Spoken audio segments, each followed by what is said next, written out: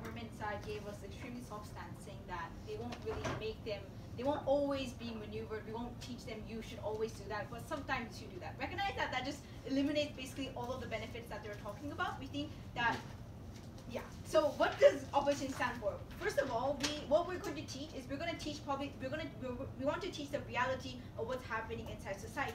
We're going to say that there are some sexist parts, but there also are some changes that are occurring and what kind of things that you could get. For example, we'll probably teach about how there is a wage difference, or how it'll be difficult for you, for example, to access to maternity leave. But we won't just say everything is so bad. We'll also tell you about how has been change inside society, how it's more easier for women to, for example, talk about sexual harassment, how corporations are being more sensitive about these issues because of Me Too movement. We're going to tell them the holistic image of what's happening in society. And second of all, we're very happy for women to encourage women to actually stand up and voice out the problem that they're talking about, to collectivize and identify the problem that they have with other women, so they could fight back to what the problems that they're facing. So in my speech, I'm mainly going to talk about two things. First, about how the exaggeration about what government's teaching actually discourage women to obtain the things that obtain what they want. Second of all, how in government side we're actually by teaching individuals to maneuver, we're actually perpetuating the current toxic sexist norm. Thirdly, how it's going to be better on our side of the house. So first about the exaggeration about society, about reality, right? Because what we need to see is in government side, you're going to talk about how the rampant sexism is happening in society. So what teachers are probably going to teach you is that you're always going to be discriminated when you go to society. People will not value you because of your work that you've done, but always devalue you because you're a woman. You will not get promotions. You'll never get the same wages. You're probably going to be sexually harassed by your boss, and probably, no thank you, you're going to get minus 80%, 80 points on your entrance exam in university. We're going to tell them about how government's going to tell them that that is the reality of society. Why is this extremely harmful? First of all, because women are going to internalize victimhood, right? Women are going to think that we're always victim in society and we could never win against the society that's created by men, right? They're going to have no motivation to actually, no thank you, for example, obtain higher education because they know they're going to be discriminated in entrance exam and they can't be a doctor. So no matter how much I study, I can't get inside. They're not going to participate in movements or protesting on the street. Or they're going to give up their dreams and rather obtain to gender roles, or they're going to be okay with marrying a man that they don't really want to, even though they want to prioritize their dream, but they know that that's not possible. Or they're not going to apply for jobs because they think they're going to be discriminated. Or even if they do, if they know that their male counterpart is getting more wages, they're probably going to give up because they know that if I speak up, I'm probably going to be laid off and I can't talk about it. No, thank you. We think this kind of demotivation, how you're literally discouraging women to actually obtain the things that they want, and we think that that kind of mindset created in women will heavily actually affect the decision-making process within them.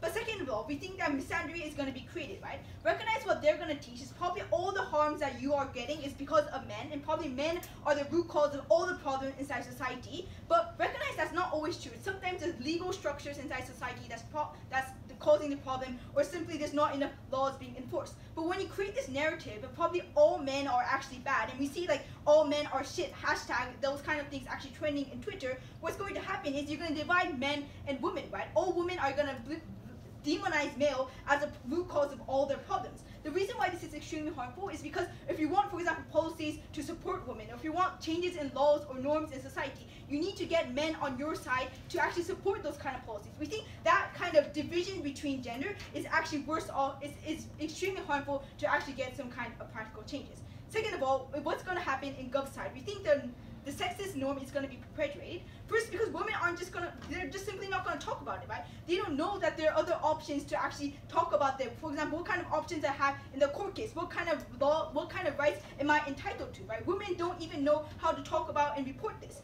The point is that they could have been able to get, for example, changes in corporations if they told their boss, or if they told the problems inside your news outlet or something like that. But they actively don't do that, and we think this is extremely harmful directly to women, to the women who are actually receiving those kind of harms. Second of all, we create a norm that you just don't speak, that you don't talk up, right? When you see your senpais or you see presidents not doing anything about that, it creates an atmosphere in society that you shouldn't talk about anything, that women should just brush it off, and that you should have a tough skin, right? The more we actually keep this norm, or the more government teaches it, we strengthen the norm of not being able to talk up, we strengthen the norm of women not being able to voice out, and we think that's extremely harmful for women who want to speak about these issues and get some change. I'll take you in a moment. Thirdly, we think that males are going to take advantage of this culture, right? Because men know that women don't do anything. Once, like, for example, male, like, does sexual harassment on the train and he knows that the woman won't speak up, he's obviously going to do that every single time because he knew he could get away with it, right? We could see this in, for example, in Hollywood. The only reason why Harvey Weinstein was able to do sexual harassment for decades is because he knew he had the power and he knew women won't talk about it, right? You're talking about how we could prepare women for it. What's the point of preparing when you're actually perpetuating the norm which women have to endure all this kind of suffering? We're creating a bad cycle, and we think that in Gov side, they're creating that bad cycle. Women don't speak up, men think they could get away with it, and nothing solves.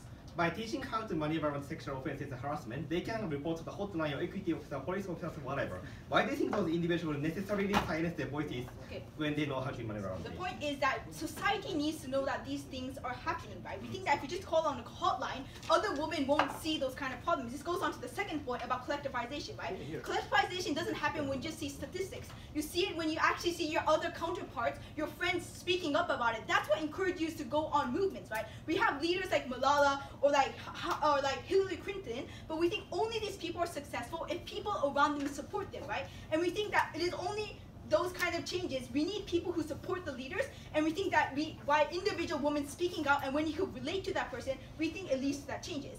But and thirdly, we think, secondly, in our side of the house, we think that not only does it collectivize women, because women feel more encouraged to talk about this, it also creates a big deterrence to male. Because male know that women are going to fight back, right? They're afraid, for example, of losing their job if they have a sexual harassment suit. Companies are afraid of their reputation by society calling them that they're not woke enough, or how they're not actually doing anything about it and their products are not being sold, right? We think that kind of deterrence actually makes corporations or governments actually create laws. Like we see Me Too was successful in making anti-sexual harassment laws within some production companies and even in in companies as well, right? Or we could see the Black Lives Matter movement that actually shed the light and it made, like, for example, police officers have body cameras. We think this kind of things actually creates a direct benefit to the woman, right? We're not just talking about a social collective thing. We're talking about how women could directly get those kind of benefits.